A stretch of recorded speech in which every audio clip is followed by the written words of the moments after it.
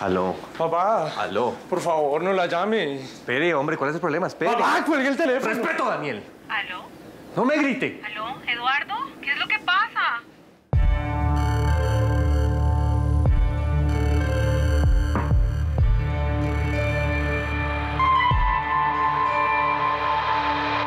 Bueno, señores, no nos hagamos esperanzas porque este año ya no ganamos.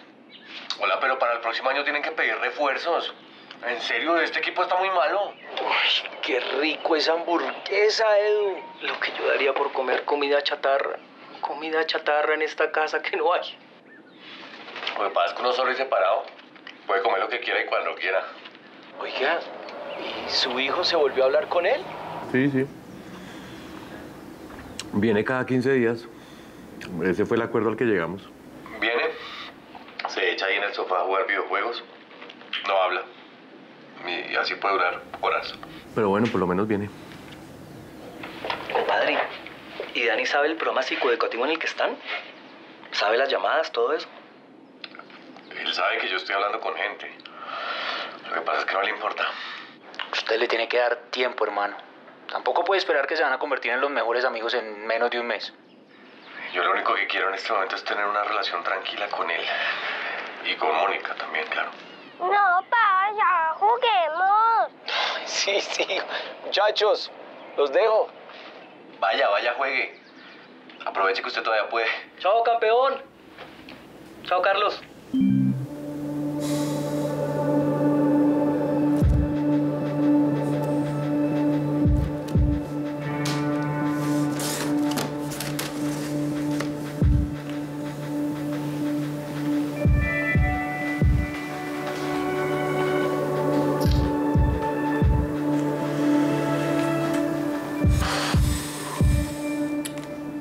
Aló. Papá. Aló. Por favor, no la llame. Espere, hombre, ¿cuál es el problema? Espere. Papá, cuelgue el teléfono. ¡Respeto, Daniel! ¿Aló? ¡No me grite! ¿Aló? ¿Eduardo? ¿Qué es lo que pasa? Dani, discúlpeme, no quería alzar la voz. Lo único que yo quiero es hablar con su mamá. Pero, ¿para qué? Déjela tranquila. Hijo, no me tenga miedo. ¿Usted no cree que pueda confiar en mí? No. Pues quédese jugando, entonces, si quiere.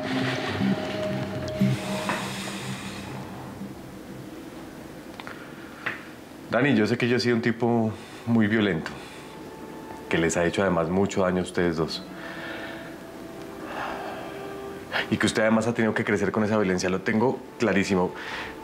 Pero lo único que yo quiero en este momento es resarcirme de alguna forma y esa forma es empezar por pedirles disculpas. ¿Mm? Por eso es que quiero hablar con su mamá, no es más. Pero es que ella no va a volver con usted. Ella ya se casó y el esposo la trata bien. Déjela en paz. No está entendiendo, hijo. Yo no quiero hablar con Mónica para que ella vuelva conmigo. Yo quiero es pedirle perdón.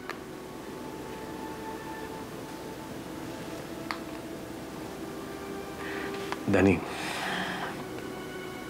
¿usted no cree que una persona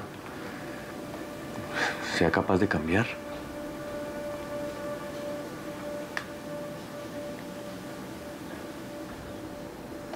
Sí, ma, pues... No, la verdad, no sé qué quiere decirte, pero pues... Creo que sí es buena idea que vengas a hablar con él y pues resuelvan acá. ¿Sí? Bueno, chao, ma, te amo.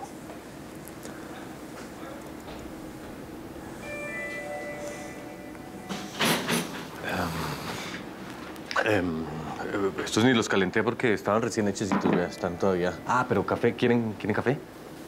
¿Para qué me necesita, Eduardo? Vamos al grano. Me parece bien. Yo sé que yo he repetido muchas veces que a mí me crearon a punta de rejo. Punta de látigo, para ser más exacto.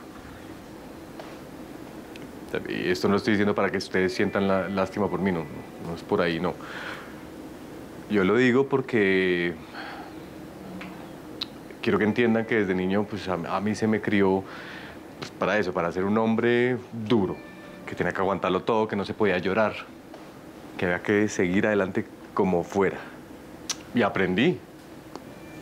Aprendí también a resolver los problemas con violencia. Y yo sé que les he hecho mucho daño. A los dos. Tampoco quiero que me perdonen. Dani, yo quisiera, digamos, que usted no se fuera por el mismo camino.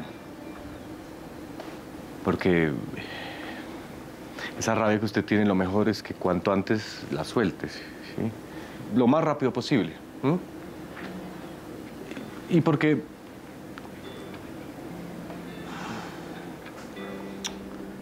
Porque mire esta rabia dónde me ha traído a mí.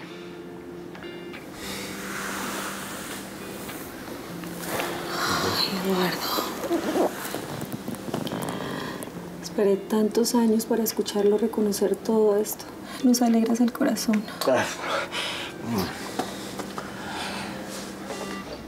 ¿Aló? La última vez que llamé creo que fue hace como 4 días, si no estoy mal, pero la verdad es que han pasado muchas cosas. Bueno, supongo que la más importante de todas es que hablé con mi hijo, con mi exesposa, y les pedí perdón.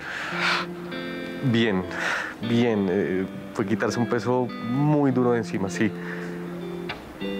Contento. Sí.